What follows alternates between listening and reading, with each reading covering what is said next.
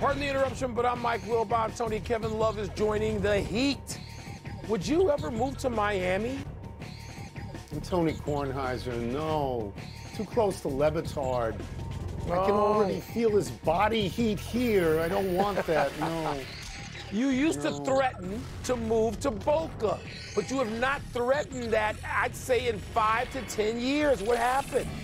Yeah. On my side of the street, we always move to Boca.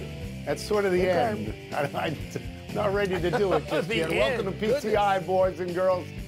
In today's episode, the Bulls shut down Lonzo Ball. North Carolina is struggling.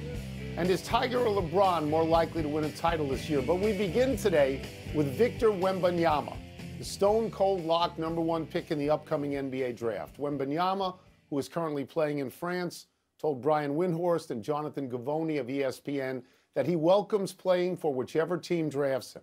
Wembanyama said, quote, "There is no wrong team. I am not concerned. There is no bad organization. I never tell myself I won't like to go there," unquote. Wilbon, do you agree with Wembanyama that there is no wrong team? Far more important than agreeing with him, I admire him. I like his spirit.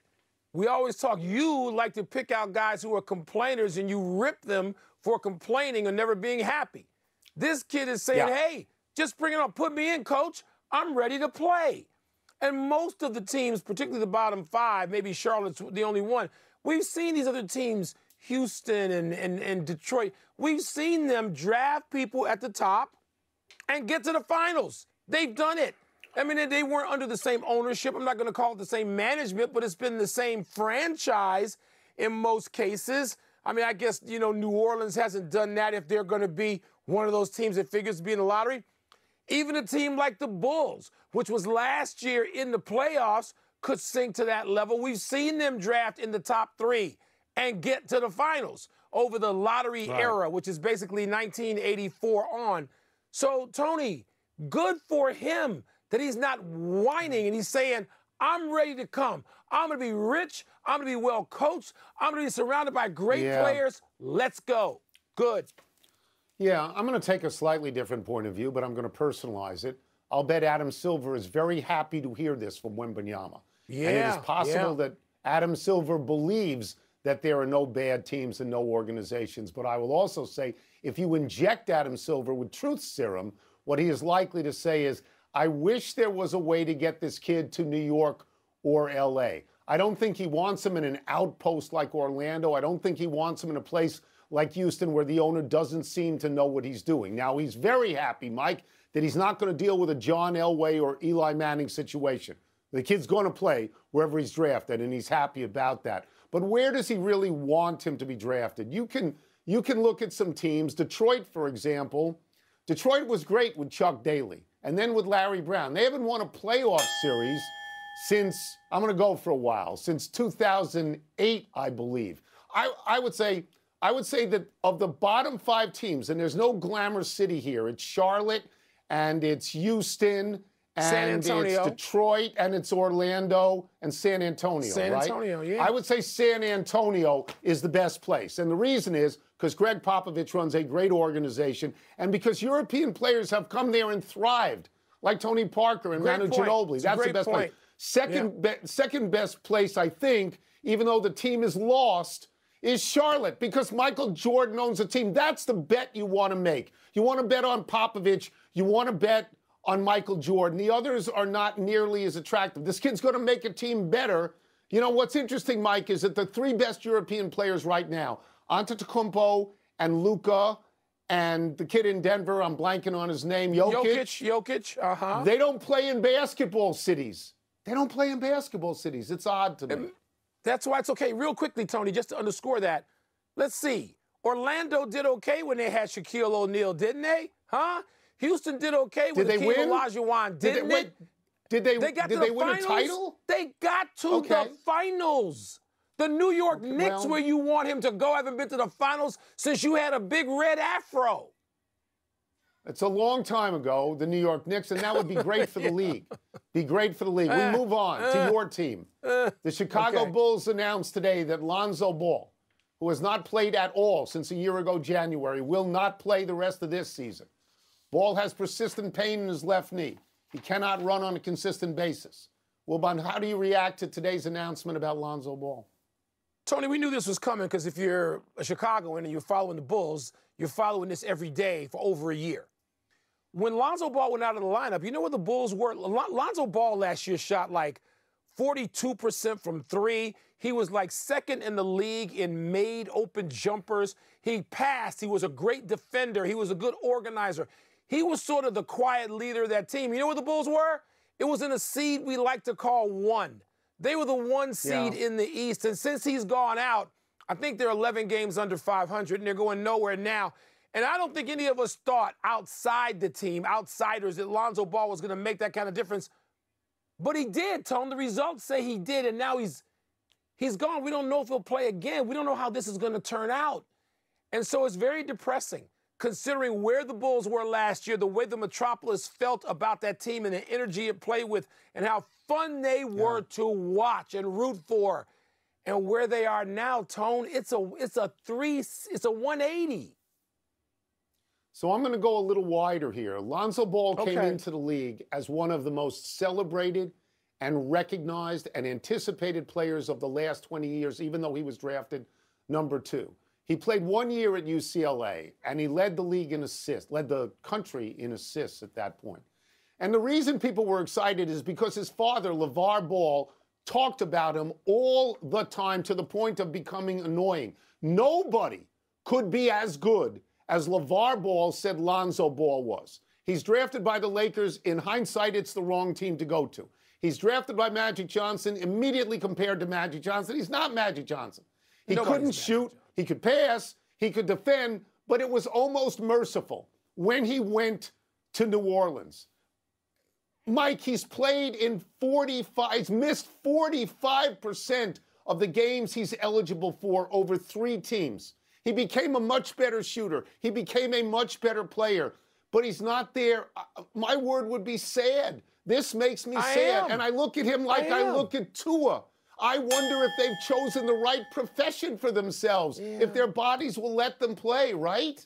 Yeah. Yes, Tony. I mean, but look, I don't even remember him being in New Orleans. I don't care about that. I don't care about him being the Lakers. I care about my team. And with my team, let me say again one more time to make sure you didn't forget. They were the 1 seed. As great as the other players were on that team. And you've got 2 all-stars, otherwise actually 3 if you count Vucevic on that team. Zach LaVine, who's now getting $215 million. Tony, he made it go. He was the engine. 1 seed. He matured. He's not even, what is he, 25? You're right. And now this is, it's sad. Depresses the hell out of me considering what has happened to my team. He came into the league under enormous pressure. I mean, I think there was damage done to him. And he rebounded very well, particularly in Chicago. Yes. He became a really good player. And now you're right. Will he ever play? Will he ever play? Man, and DeRozan, who I forgot to mention, I shouldn't because DeRozan's still an all-star. Let's move to college basketball, mercifully, where Kansas is rolling while North Carolina is wobbling. The 2 teams met in last season's title game, and while the defending champs are ranked 3rd and beat TCU last night, North Carolina has lost 5 of 6, is struggling to 16-11 overall. After Sunday's loss to NC State, star Armando Bacot said he was, quote, stressed the hell out, close quote, about potentially missing the tournament entirely.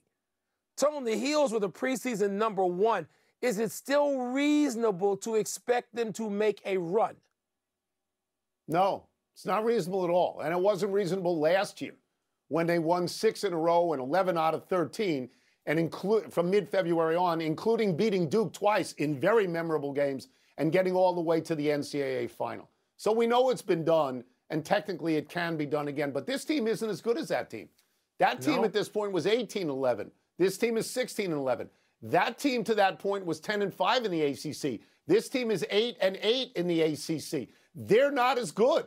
You know, this has happened to Blue Bloods this year. Duke was the preseason number 7. They're unranked. Kentucky was the preseason number 4. They're unranked, but they're better than Carolina. Duke is 20-8 and Kentucky is 18-9. No, I mean, everybody was thrilled when Carolina, they made them the preseason #1. You could not be more wrong at this moment. Yeah, and Tony, look, I spent the first X number of years of my life covering the ACC for the Washington Post. I get it. I know what it's like to be in Chapel Hill, North Carolina, when the Tar Heels are great. From Michael Jordan on and James Worthy on through recent times. I know what that's like. I know how important they are to the landscape of college basketball, but I'm not going to dwell on this because college basketball's landscape has changed. First one and done, and now the transfer portal. And you don't need to be a blue blood to make a run. You don't. Now, I mean, you may have to have a really savvy coach, and you may have to have other ingredients like a senior backcourt, and that may make a difference. Senior backcourt seems to always have made a difference. But you know what? Somebody else will make a run. And college basketball will be fine. I mean, we mentioned Kansas. That was a sort of a stirring, rousing game to watch last night. Tony, North Carolina could make a run because now all you need to do is find a little magic maybe in your conference tournament, and all of a sudden you can win 2 or 3 games and get going, and Hubert Davis knows what he's doing. There's a subtext here. Hubert Davis is following Roy Williams. It's really hard to follow a great coach. Ask Matt Doherty about that. Go across, to Durham and ask John Shire what it's like to follow somebody. This is ask the people who followed John Thompson or John Wooden or Al McGuire because they didn't last long. Yeah, nobody wants to follow Jim Boeheim. This guy They want to follow the guy who follows Jim Boeheim. Yes, but and he's got a great contract. Won.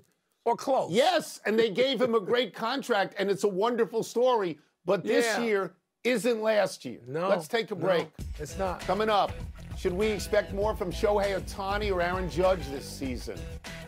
And who's more likely to win a title this year, Tiger or LeBron? Now that's a toss-up. They were #1 in the preseason poll. Number Didn't you one. think that was a little ambitious? Didn't you think that was a little out there a little bit? Well, they wanted to use the same picture as the Jordan team, right? They wanted that cover shot. That's Have an eight.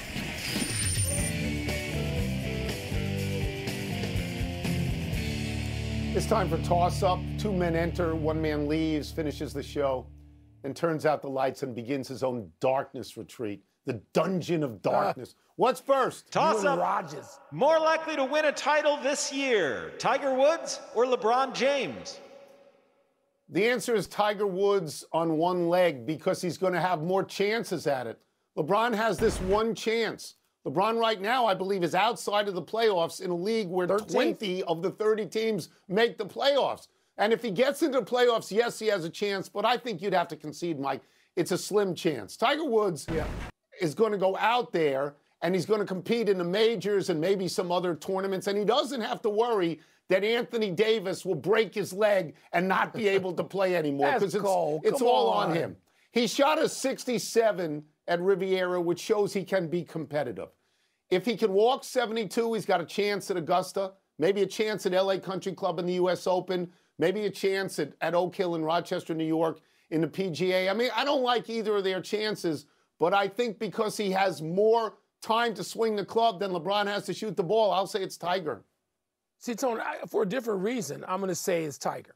I don't think the more chances helps him. I don't think that matters because I don't think Tiger he's Tiger. I get it, but he's not going to beat Rahm and Finau and JT and Morikawa, and that's not going to happen, except one place, Augusta National. Tiger can win at Augusta. LeBron has to start. He's in 13th. There's only somebody said the other day, oh, there's 30 games. No, there's not. This is the final quarter of the season. Some teams have 20 and 21 games left. LeBron may have to go. The Lakers have, I think, 23 games left. LeBron may have to go 16-7 just to get in the playoffs. So, you know, it doesn't stand to reason. Tony, you're right. As much as I want to see LeBron in the playoffs. I don't want to see LeBron outside the playoffs. I don't want to see that. But it's going to be so hard to get there. Tiger in Augusta, man, he's going to tee it up. And we're all going to sit there thinking on Thursday, got a chance. Can he do this? Got a chance. Yeah, got a chance. What's next? Toss up. What's next? Who do you expect more out of this season? Shohei Ohtani or Aaron Judge? Oh, this is definitive. It's Shohei Ohtani. I mean, Aaron Judge had a great season last year. he had a milestone season. He hit more home runs, 62, than any Yankee ever, including Babe Ruth. He's not going to do that again this year. He's not going to ever do that again, I don't think. Shohei Ohtani is arrived at the same place that Judge was last year, in a contract year, which propelled Judge. Ohtani has that chance. I don't think he's going to accept any money from the Angels. I think he's going to have in terms of an extension, I think he's going to have a great year pitching and a great year hitting, and then he's going to sit back and wait for the offers. And offers are going to come from the richest teams, from the Mets, from the Dodgers, and from the Yankees, and they're going to offer to pay him a lot more than they're paying Aaron Judge. Yeah, Tony, if Judge hits 48 home runs, isn't that a great year? I mean, let's think of what happened with Roger Maris coming off that year. I mean, 48 home runs would be a great year. Ohtani, who I think hit 34 last year in a much bigger ballpark, Ohtani can go 38, 40 home runs and win between 12 and 16 games, and that's a greater year. Because, I mean, it's almost impossible if Ohtani has a great year for anyone to have a greater year. Now, if Judge goes out there and hits 65, I'll be the first to say, oh, my God, even with that 240-foot right field porch. But I'm going to start this by saying Ohtani. I'm going to start it by saying Ohtani, too. That's it. Let's take one last break. Still to come, what will Patrick Beverley bring to the Bulls? Uh-oh. Uh-oh. He answers the question himself. Of course he does. Tony's Nets, they traded their stars, but they're keeping their coach. I like their coach. I really do. I like the last coach. I think this coach has a better chance because the stars are gone. A better chance. You know, he can't Happy time, people. Happy 40th birthday yesterday, Justin Verlander. The future Hall of Famer is coming off both a Cy Young and World Series win for the Houston Astros. Verlander took a year off for Tommy John surgery, then returned to go 18-4 with a 1.75 ERA and 185 strikeouts in 175 innings. Now he goes to the Mets and reunites with his former mound mate on the Detroit Tigers, Max Scherzer, another future Hall of Famer. They're making the exact same amount of money, $87 million for 2 years. Both have been terrific guests on PTI, but only Verlander can get us on Kinlock. As baseball approaches, the two biggest questions are, one, how will the new rules play? And two, how will the Mets do? Maybe Scherzer can get us on the Bell Reeve. Who knows? Let me just say this. My over-under for number of wins for them, as old as they are, I'm going to go 37. Over-under, you with 37. That would be great. And by the way, it's only a 2-hour drive to Kinlock. Happy anniversary, Anthony Davis. On this day 7 years ago, while with the Pelicans, Davis scored 59 points in a 111-106 win over the Pistons. There's no question Davis is a great player. The question is, how often will he play? Davis has two nicknames devoted to his many absences: Anthony Street Clothes Davis and Anthony Dated Davis. Davis helped LeBron to a championship in the bubble playoffs, and he is having his most productive season yet with the Lakers. 26 points and 12 rebounds a game, but he's only played 35 of the Lakers' 59 games. Indeed, Davis has missed 111 of the Lakers' 284 games since he's been there, 38%, Mike. I know, Tony. Chicago kid, I root for him, gotten to know him. People don't really know Anthony Davis. He's a delight. And I hope he can stay healthy enough to just be in that mix in the postseason with LeBron, and let's see how it goes. I wish him good health. Happy trails to Patrick Beverley's free agency. The veteran guard has taken his defensive prowess and his big yap to your Chicago Bulls after both the Lakers and Orlando dumped him. Beverley said he chose Chicago because, quote, I figured I could make a playoff push with the Bulls right now, kind of pop them up a little bit. The East is kind of weak. I'm excited, unquote. Beverley, 34, played 45 games for the Lakers, who he said he would lead to the Western Conference Finals. Your Bulls have lost 6 games in a row. They sit 11th in the East. Yeah. Beverley said of teammate Zach LaVine, quote, I'm going to give him all the energy he needs. Destroy people, unquote. Does it ever occur to Beverley to stop talking? Ever? No, that's not why he's in this league. Agitation is why he's been around so long, Tony. He's not a star, but he may help his hometown team, another hometown guy, yes, and by putting his foot in certain behinds in that locker room, and I think we all who follow that team know who I'm talking about. Would you rather have Lonzo Ball in that position, though? Wouldn't you? Yes, I would, but we're not getting that. Okay. Yes, I would. Let's go to the big finish. Former Spurs, Nuggets, and Vikings owner Red McCombs has died at 95. How will you remember him? Tony, he moved the Dallas Chaparrals in the ABA to San Antonio, and he was just an approachable owner you could go and talk to about any and everything. Players loved him, like George Gervin. Yes, there's a lot to remember. Cale Makar of the Avalanche is in the concussion protocol for the second time in 11 days. That's not good. No, and he's the team's third leading scorer, but if that's a contact sport. You got to take care of your health. That's the most important thing. The Nets extended Jacques Vaughn through the 26-27 season. Wow, does that make sense? They got players, young ones worth developing like Mikal Bridges and Cam Johnson. Yes, it makes a lot of sense. Like that move. Women's college hoops tonight. Number 6 Iowa, number 7 Maryland. You're going to drive 15 minutes to watch Caitlin Clark, huh? No, I'm watching it on TV, though, because Maryland's got 2 pros, Diamond Miller and Abby Myers as well. Caitlin Clark's the best. That's one. Number 9 Baylor at number 14 Kansas State tonight. Who you got? Baylor's got to keep pace with Kansas in those rankings. I'm going to go with Baylor on the road, Tony. We're out of time. Trying to do better the next time. I believe it's Mardi Gras. Happy Mardi Gras, people. I'm Mike Wilbon. Same time tomorrow, knuckleheads. You can get the PTI podcast on the ESPN app or Apple Podcasts. And now, here's Sports Center.